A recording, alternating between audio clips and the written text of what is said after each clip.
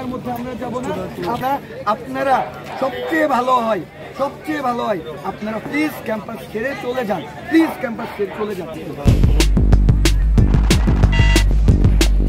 Bangladesh crawls back to normalcy after violent clashes that killed nearly 200 people. Bangladesh is crawling back to normalcy after more than a week of chaos over student protests involving a quota system in government jobs.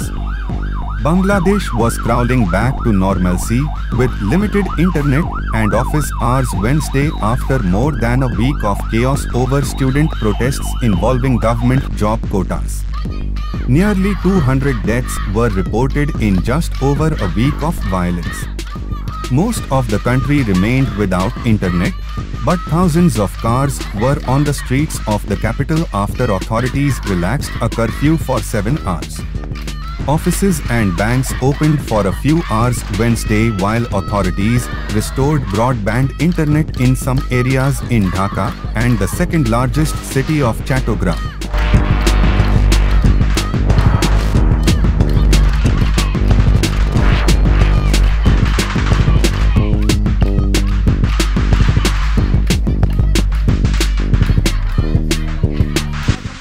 Since 16th July, at least 197 people have been killed in violence, the leading Bengali language Prothom Alo Daily reported Wednesday.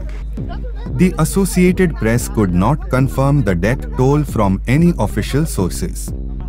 Schools and other educational institutions have remained shut until further notice. Clashes have occurred since 15th July between the police and mainly student protesters demanding an end to a quota that reserved 30% of government jobs for relatives of veterans who fought in Bangladesh's War of Independence in 1971. The chaos became deadly after the country's main opposition Bangladesh Nationalist Party and right-wing Jamaat-e-Islami Party extended their support to the protests. While violence spread across the country, many government establishments were also under attack in Dhaka.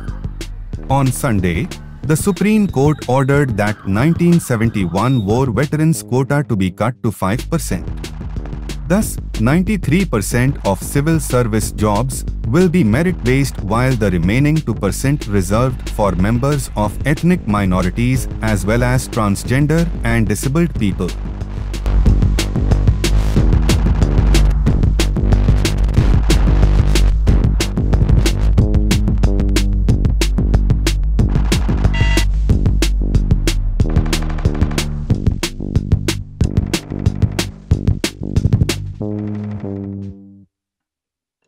On Tuesday, the government issued a circular accepting a Supreme Court verdict that reformed the quota system for the government jobs.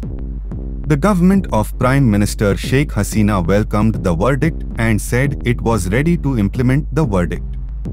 The protesters took time to respond to Sunday's verdict, and on Tuesday they said that the Supreme Court verdict and the subsequent government circular were in favor of the protesters, but the government should answer for the bloodshed and deaths involving the protests.